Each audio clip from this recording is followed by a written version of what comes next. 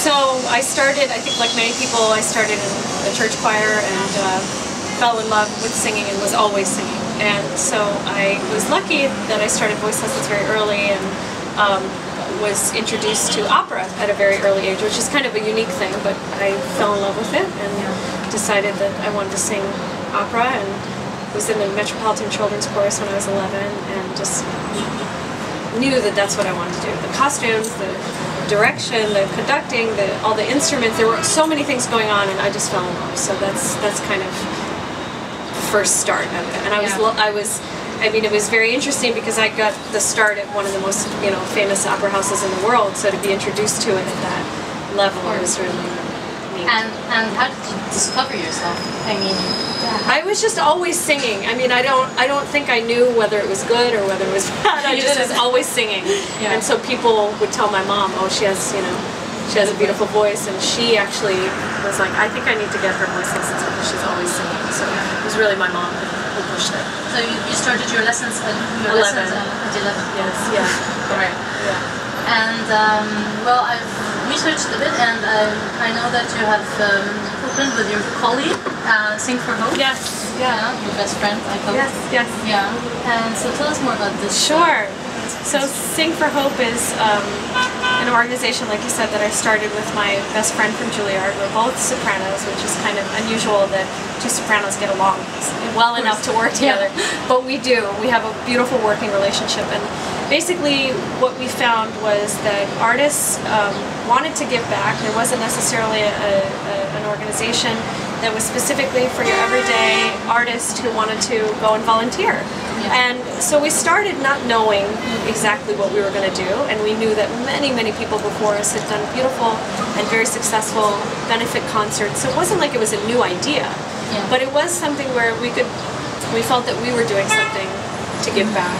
And so we started Sing for Hope with a benefit concert, and then we realized that, as we grew and as the organization grew, we included lots of different artists, so not just singers, but instrumentalists, musicians of all kinds, puppeteers, you name it. And today we have over 1,500 artists who volunteer their time to schools, hospitals, and communities. And we're best known in New York for something called the Sing for Hope pianos. We place 88 pianos on the streets and public spaces of New York for anyone and everyone to play. Each one is done by a different visual artist, and then they get donated to the places that we work in. So it's actually very similar to what we did this morning, which was John, the State Human Band, and I went to the Chronic Care Center and had a wonderful morning performing for the kids and having them kind of perform with us and clap with us and enjoy it. And it was a really beautiful visit to the Chronic Care Center. It's why I'm in town for the 20th anniversary. I think Mrs. Harali has done an incredible job to create something and to stay with it for so long, and to be such a forethinker of treating children with thalassemia, with diabetes, and not just at the early stages, but throughout their lives. That's something that's extremely tiring. Not only that, but the level of commitment that takes is really something, because it's not just you're cured and you're moving on. It's something that you stay with for a long time. These are chronic diseases, and that means chronic care, and that means care for not only the children who are living with it, but the families who have to deal with that on a regular basis. So it was a really fantastic visit today. We had a great time, and we're very much looking forward to celebrating 20 years of an institution whose mission is so incredible, treating today's diseases and promoting tomorrow's health. I think that says it all for an institution that has done that for so long, and I hope we'll do that for many, many years to come. Well, thank you for this. This is very nice.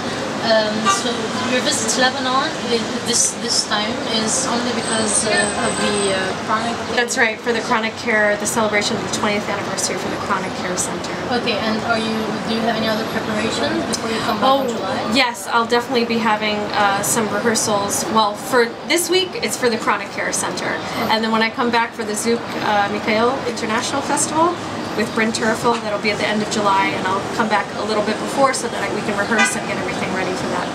concert for the opening. And what about that festival? I mean, how do you compare it to last year's success? And did you enjoy it? And yeah, I consider myself an ambassador for the Zouk festival, and I love coming back. I look forward to it every year. I look forward to being back and having the opportunity to perform with such a wide variety of incredible artists. And so this will be the first time performing with Bryn Terfel, who is someone that I really admire, and I'm looking forward to that. And the atmosphere of Zouk is very special.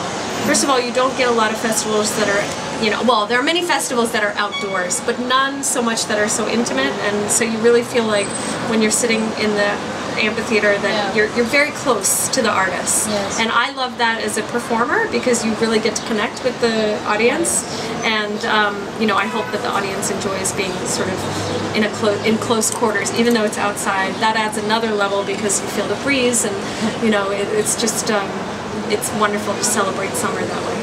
Yeah. I have a few quick questions. Sure. I mean, what's your favorite play? My favorite play? Favorite opera or? Opera play. Let's see. That's hard. I love Marriage of Figaro. Oh, we have some music now. Yeah.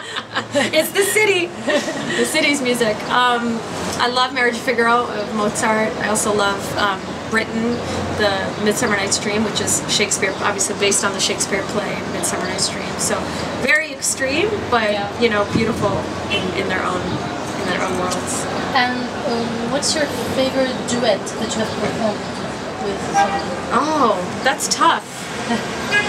Well, I think I'll always remember performing with Placido Domingo here at Zouk. I think that's something that. Well, no, I had the opportunity to sing with him in Jordan.